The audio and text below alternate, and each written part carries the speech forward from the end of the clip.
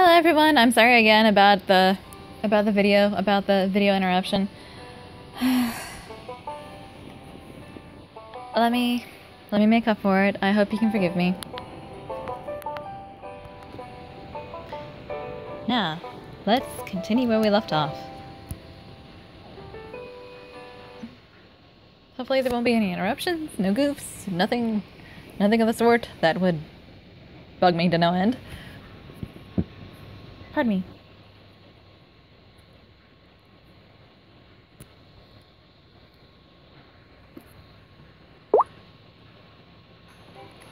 Right then, Solomon floated through my mind.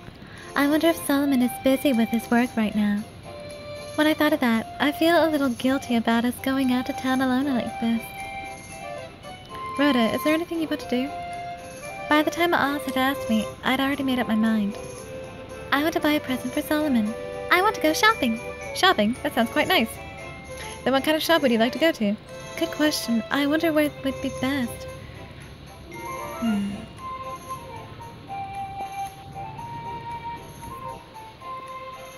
Maybe an accessory shop would be nice? Oh, then just leave it to me. There's a shop that's selling stuff that'd be perfect for you over there. Hartman shot me a wink and pushed me toward a nearby accessory shop. Hey, Hartman! Shining accessories lined up the stall in front of me.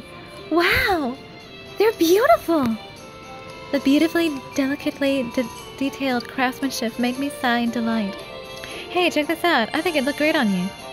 Hartman held up a beautiful sparkling gold necklace and held it out to me. It's so beautiful. I've never seen a jewel like this. The jewel used in this is one of the Winky's finest. Winky's? Yes, I remember that. Now turn around. I'll put it on you. Hartman put the sparkling necklace on my neck.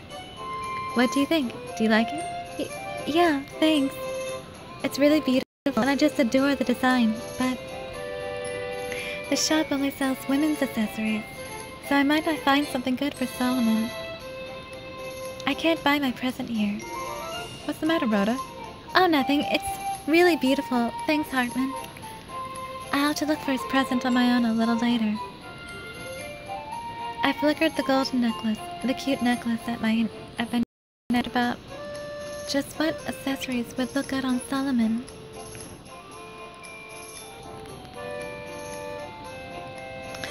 Something that would look good on Solomon. Maybe a thin ring for his beautiful fingers. When I imagined Solomon with a ring like that, a smile formed at my lips. You seem strangely happy. You really that giddy over what a Tin Man got you? Solomon Wesley teleported in front of me all of a sudden and looked at me with goodness gracious. Exasperated eyes. Doesn't look like it.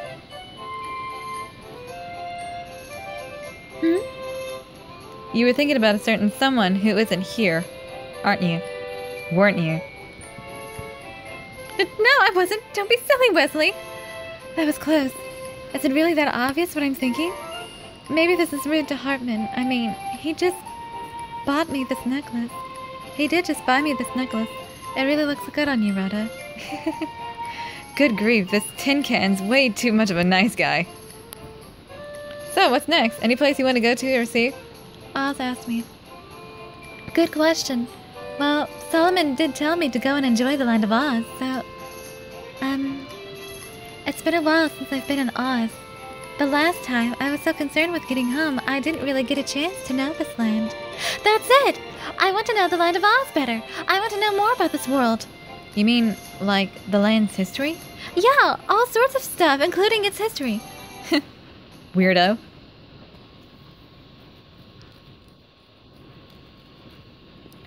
Oh, Wesley, get over yourself. How am I getting the 7s? I'm not even trying! Well, not that I'm complaining. I like it. I really like it. I really, really, really like it. So, I wonder what this is now. Christmas contest!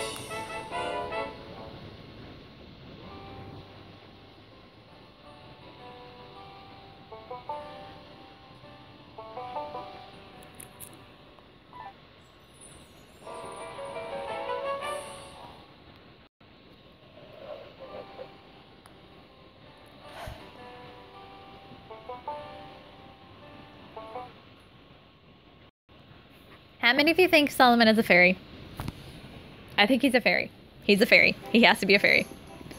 Well, why not? Hey, you guys, how about explaining things to her? A good idea. Very well, let us sit on that bench. We sat down on a nearby bench. Well then, shall I begin? This kingdom is surrounded by a large desert. Truthfully, it is a terrible, unsuitable place for human life.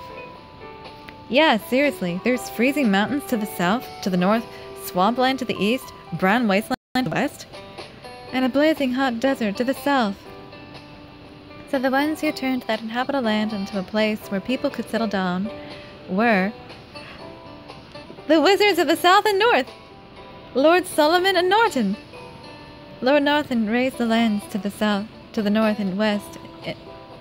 Lord Norton raised the lands to the north and east into inhabitable land, and it was Lord Solomon who handled the harshest of the lands, the south. And just look at it now!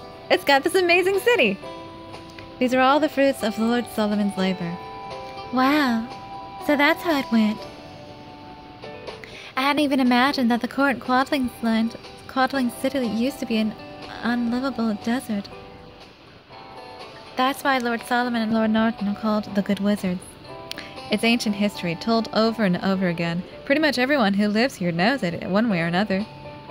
So Solomon did something that big and important. When I thought that even the ever-calm Solomon was such a period of hard labor, my chest tightened in pain. I know, this is a good opportunity, so I'll ask about Solomon. Who should I ask? Wesley. Hey Wesley, can you tell me more? You asking me? Didn't you hear enough from the Three Stooges? It's not that. I want to know more about Solomon. You should know all about him, right? Well, as if to push away Oz, who had put on a reluctant face for some reason, Leonardo stepped in. I told you before, didn't I? Lord Solomon's the great wizard who made this country. Indeed, he's a wondrous man with no flaws to speak of. He has everyone's respect and is trusted by all. Sounds like Solomon really is something. Don't make me laugh. Wesley broke his silence to spit that out. You're making it sound like Solomon's some kind of omnipotent god, right? Right, Oz? I can't really say much myself. Oz's expression grew more and more reluctant. I had expected that.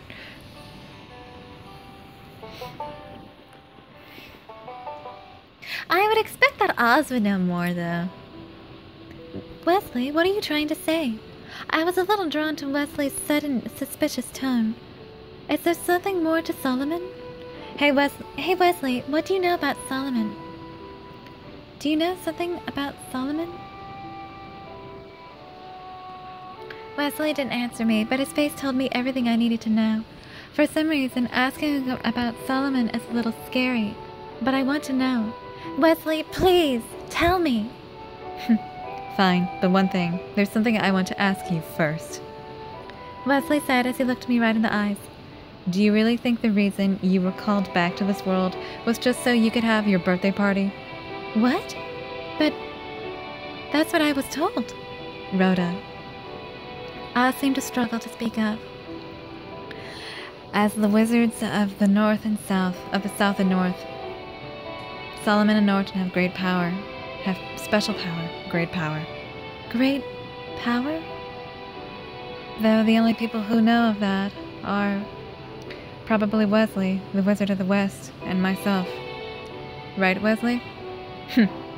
Basically, there are things even the Three Stooges don't know. After shooting out that poison, Wesley brought his face closer to mine. Solomon and Norton are plotting something they're keeping secret from us. That can't be. Solomon plotting something? Wondrous magic power, that gentle smile, a man respected by all? That had to be Solomon, but the Solomon I saw yesterday. My mind flashed back to the harsh expression I saw in his face last night in the hallway. And the words Wesley just told me. Is Solomon hiding something from me? Something really important? I'm sure it's for the good of the land. Why would he... If he's hiding a secret, it's obviously for a good reason. I trust him. I'm still curious about what it is, though.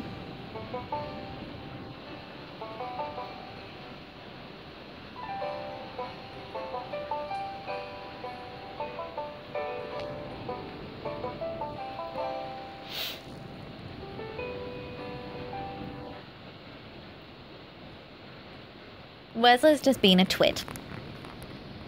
But then again, he would have a better idea what's up with... Anyway, I trust Solomon. I feel like all the scattered puzzle pieces were starting to come together. There might be a side of Solomon I don't know about.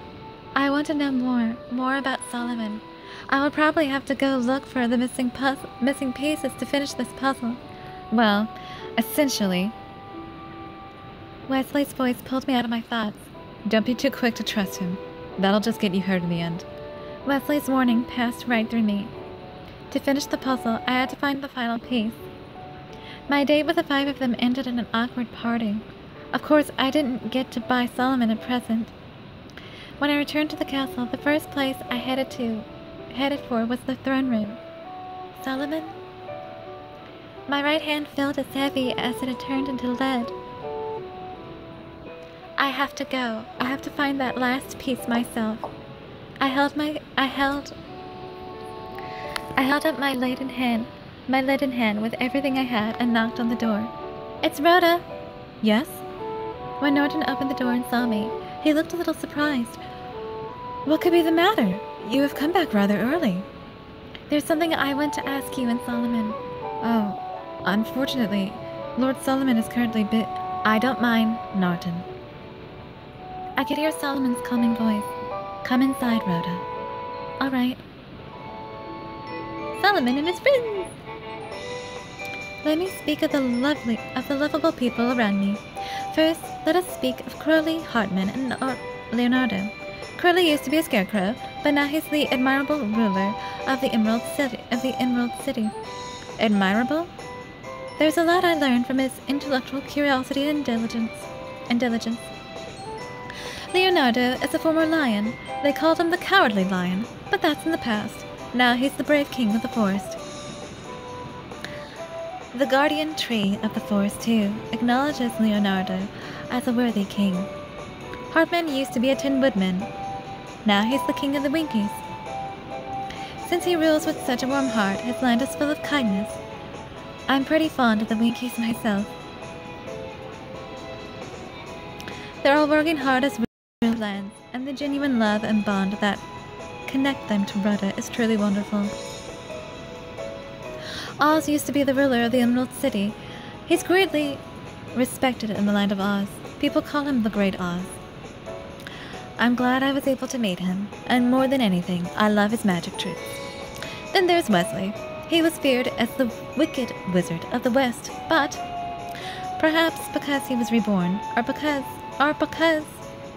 because he met Rhoda, he started to change. I hope to watch how things turn out for Wesley. And we can't forget Norton. He's been my friend for a long time. Oz is here today because of Norton, and I hope to live up to his expectations and measure up to his trust. However, there's something I'm worried about Norton. No, there's any concern. Not when I have Rhoda with me. I like Solomon. He's very warm. Well, that's all for today. I am Jandy the Artsy Rose, and I shall see you in the next video. Goodbye!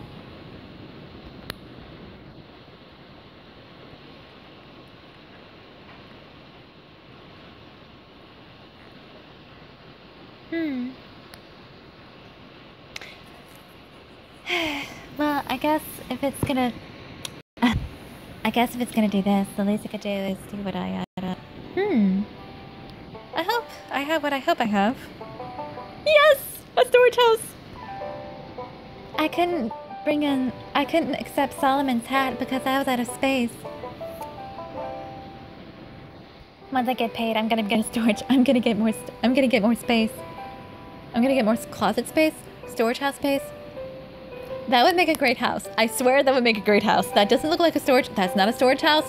That is a castle. That's a freaking castle. And no one can convince me otherwise. Now, I have a new hat for Solomon. Thank you, everybody. I am Jandy the Artsy Rose, and I shall see you in the next video. Goodbye. And my brothers come home.